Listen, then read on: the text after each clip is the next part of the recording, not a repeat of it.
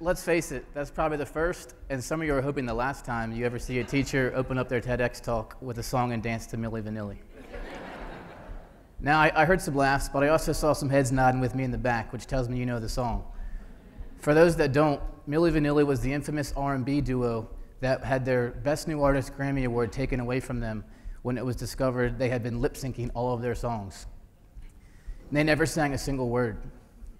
And seemingly overnight, their fame and fortune had disappeared as public opinion put a high value on authenticity. A similar scenario plays out in one of my favorite TV shows, The Antiques Roadshow, where people from across the country bring in items to be appraised and anxiously wait to find out if what they own has any worth. The answer always lies in the item's authenticity. Is it a diamond or cubic zirconia? An original or a replica? A Rolex or a knockoff? One thing's for sure, authenticity matters. It's ultimately what determines something's value and worth. This statement holds true in the world of education as well. If we were to appraise our students' educational experiences, we would find the ones to be the most valuable, the ones the students said really mattered, would be the ones that actually had authentic learning incorporated in them. Now, what is authentic learning? Well, it really includes 4 components. The first of which is a real-world problem. As teachers, we need to connect our students to things outside the 4 walls of our classroom. The second is this problem should require students to think critically and use higher-order skills like inquiry to solve this problem. The third involves the discourse in a community of learners, which really means that there should be a collaboration piece here where students are working in teams to solve problems, collaborating amongst their own classmates, as well as collaborating with people outside the school who are connected to this problem. And the last thing, which is probably the most difficult for teachers to do, is to allow student-directed learning to take place.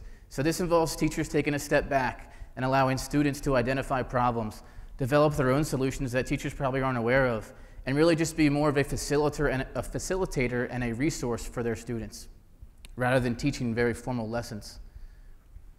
Now, I brought with me today 4 authentic learning examples that I'd like to share with you because I think they meet even the strictest of definitions when you're thinking about what does authentic learning look like. These examples come from my junior and senior level engineering course at Concord, and they all have the same theme, focusing on developing assistive technologies for people with disabilities. But again, I brought these examples with me because I think they meet they really illustrate what authentic learning looks like. In my first example, I'd like you to meet Justin. Justin's the young man in blue scrubs up front, and his job, or he works at a local pharmacy at a hospital. At the pharmacy, Justin's job is to sort through hundreds of small bags of medication. Students observed Justin in his working environment, and they noticed that he had a hard time grabbing the bags of medicine, a difficult time reading the small labels, and when it came to alphabetically sorting, he just cognitively had a difficult time with that.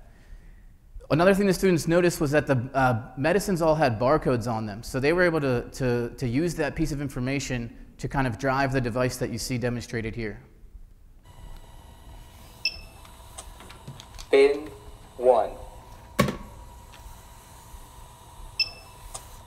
Bin 5. Bin 4. And just so you can, a little side story about this device, the impact that this device actually had on Justin, when the students first met him, he was just interning at the hospital, and because of his efficiency using the scan and sort, as they called it, Justin was offered a paid position at the hospital, which was huge.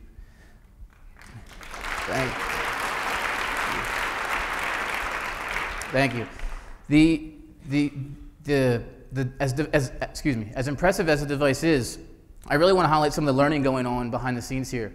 So the students took apart a scanner, and they were measuring here the optimal height and the right angle to have it at, so when Justin used it, it would scan the medicines 100% of the time.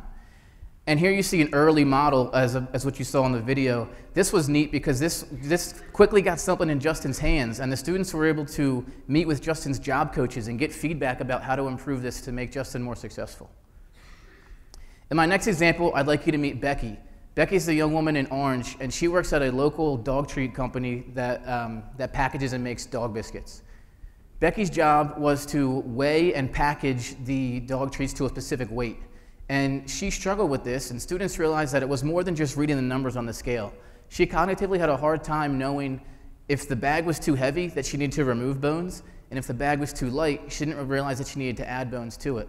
So they developed an interactive scale that I'd like to show you here. We took our device to Becky and began to teach her how it works. It's too much.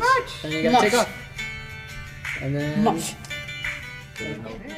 After a little practice with our device, the weighing process for Becky became much more enjoyable and efficient. While using our assistive technology, Becky was able to successfully complete 10 bags in just 3 minutes, which is a remarkable improvement from what she was capable of without our device. So in a job that previously frustrated Becky, you can see the high five there, she told us that this felt more like a game to her, and previously she was frustrated and really couldn't do it on her own. Now she's successful and has independence. And again, what's going on? How are the students getting to this point? It's not any formal lessons that I'm teaching. They're doing things like taking apart scales and harnessing the load cells out of them and figuring out how these things work. Here's an early prototype that really was of no purpose to Becky, but it gave students some confidence that, hey, we are getting a signal from this scale. What can we do with it now?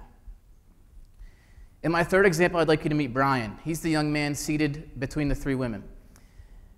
Brian's job at the dog treat company, he was one of Becky's coworkers. His job was to take 2 small dog treats and put them in a small cellophane bag for packaging.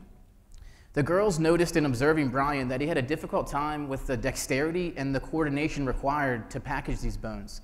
So they developed a system that was automated and allowed him to be successful with this job with the simple press of a button. Once our device was functional, we took it to see Brian.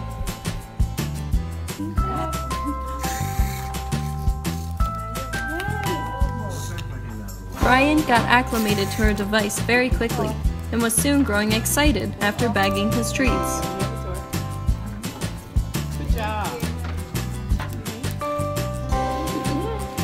We asked Brian what he thought of our device. Good. You think it's going to help you?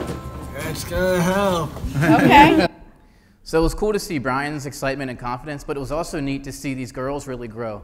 In a male-dominated field, I'm happy to report all 3 of those girls are pursuing engineering next year in college.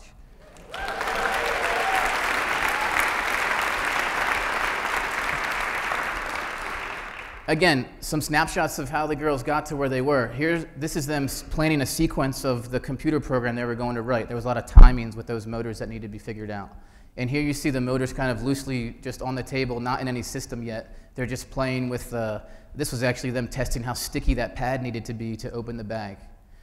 All things that aren't going to come from me teaching lessons on this. It's just these grassroots organic problems that they're solving.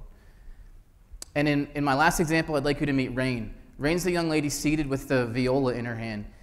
She's a 4th grader actually in our district who has cerebral palsy, and she really wanted to play the viola with her classmates. However, her cerebral palsy made it difficult for her to not only hold the bow comfortably, but she lacked the range of motion necessary to play any notes.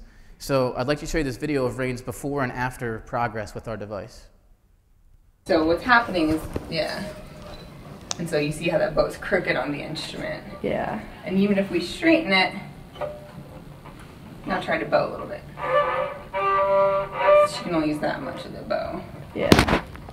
This actually swivels, so you can bring your hand as far out as you want. There you go. That's perfect. There you go. You get all that extra. Perfect. So it's really cool for the students and Rain to not only see the progress, but you could hear it in the notes too, which added that extra layer. Again, this team really focused on improving their prototypes. This was one of the first ones that proved to be pretty cumbersome. They were testing on their own cardboard viola, and they went back and forth from our school to their school, just constantly getting feedback from not only Rain, but Rain's music teacher on how the device could be improved.